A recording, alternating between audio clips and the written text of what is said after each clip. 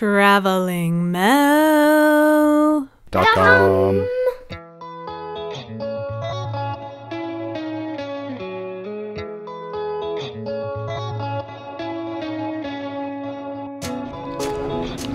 Hi there. Good. How are you today? And do you have our information already? I do. You be careful and have a good rest of your day. Thanks so much. Thank you. Welcome to Yellowstone. Welcome to Yellowstone. Now queue up.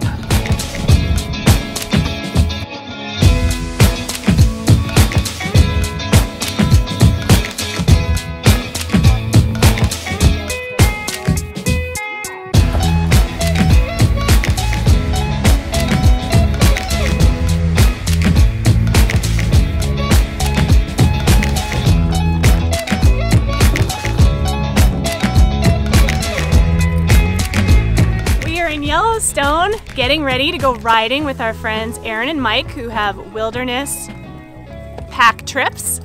And it's really exciting because we've never been horseback riding in the park before, or at least the boys and I haven't. And we're gonna get to go off into this area that we haven't been and be on horses and maybe see a wolf den that's not being used anymore, of course. And I don't know what else, but we're pretty thrilled at this adventure about to happen.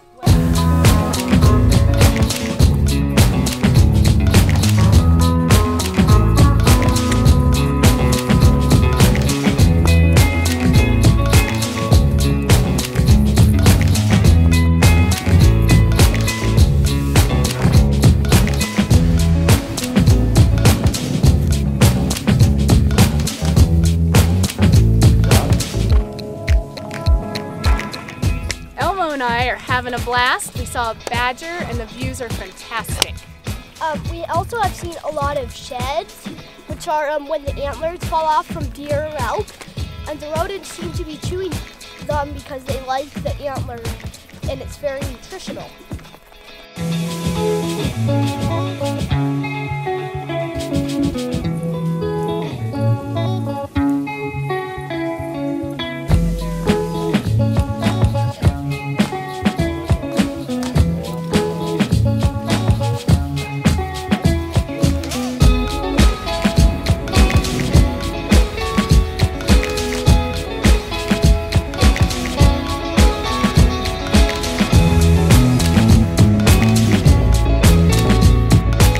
What's he doing there, Anders? I'm not doing anything. The horses want my crust.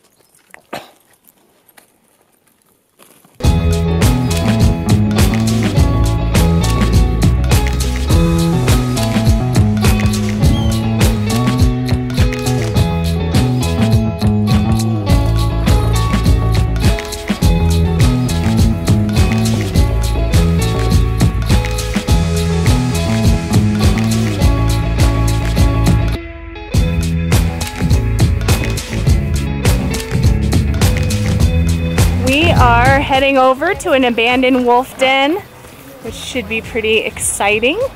And we've seen lots of wildflowers, and it feels like fall. Things are starting to turn red already. Seems a little early. Great views of the mountains still. And old Elmo here is doing a good job of keeping me happy, comfortable, and sightseeing.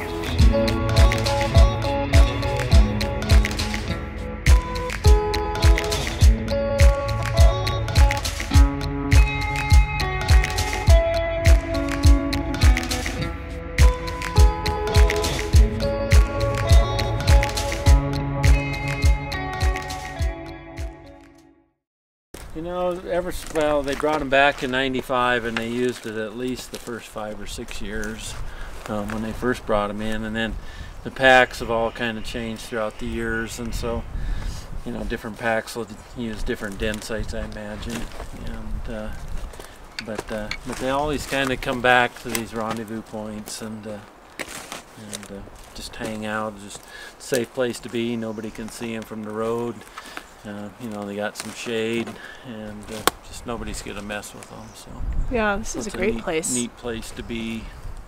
We got to see, I think, 14 of them one day. Oh, really? We came in from a different direction. They all come running down the hill, kind of like we rode in, and right in front of us. And it was pretty amazing.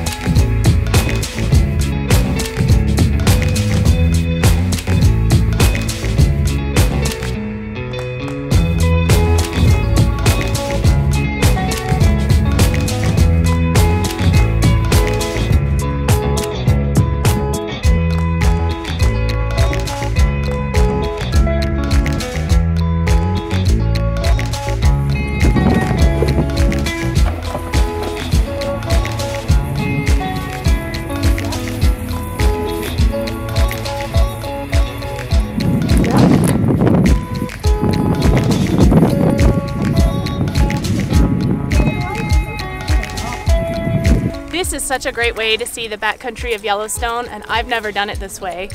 Mike and Aaron have been doing this for 23 years and probably know this area as well as anyone, if not better. And so getting to experience this on horseback, off trail, has been a real pleasure.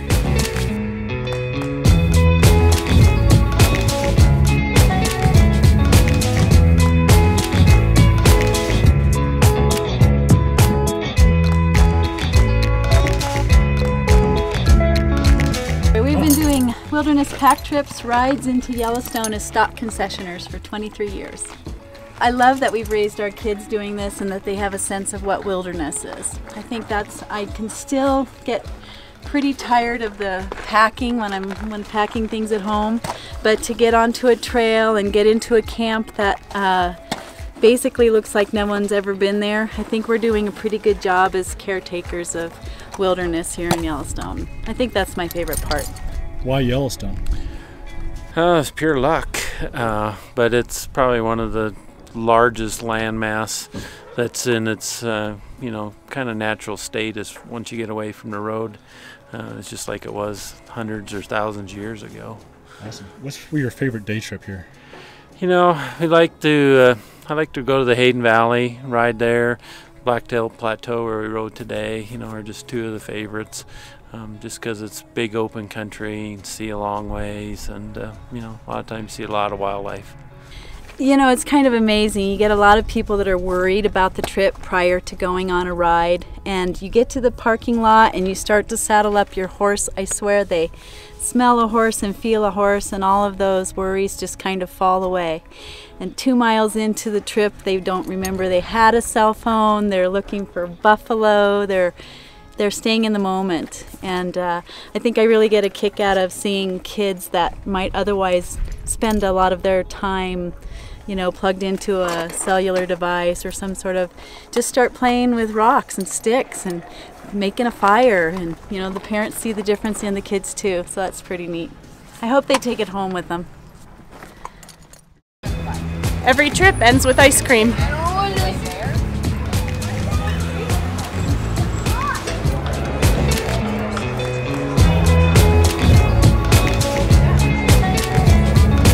I can honestly say that's probably one of the most enjoyable days I've spent in Yellowstone. It's a beautiful place, but getting away from all the crowds that you can see in the background here at Mammoth, and seeing just the rolling hills and the open spaces and the trees and the grass, and you're on horses, and the guides, Mike and Aaron, were fantastic, just so laid back.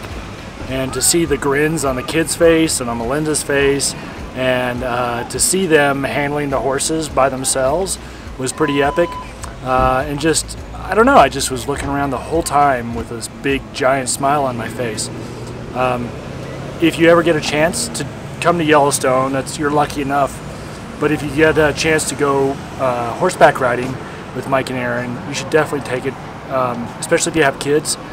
I never felt like I had to worry about the kids at all. The horses were on autopilot, but you could still ride them and direct them a little bit. And the terrain was fine, and they gave us lots of tips along the way. And you know, it's just a nice, relaxing way to spend a day and see some incredible stuff. And now we get to have ice cream. And I have such a lovely wife that she volunteered to let me come outside away from the crowds and wait in the cool shade while they come out. Anyway, great day in Yellowstone. Can't beat it.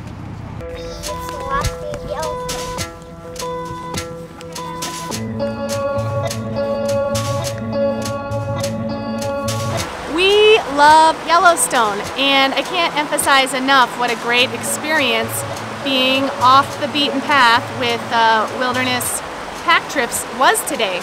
And honestly, the park is crazy busy in the summer, and it's kind of hard to get to know it and to really understand why it is so special. But they reminded us with this backcountry experience. So if you like the video, we would love a thumbs up. Of course, we always want to hear your voice in the comments, and hopefully you will subscribe and share this and any other videos with your friends. Thanks.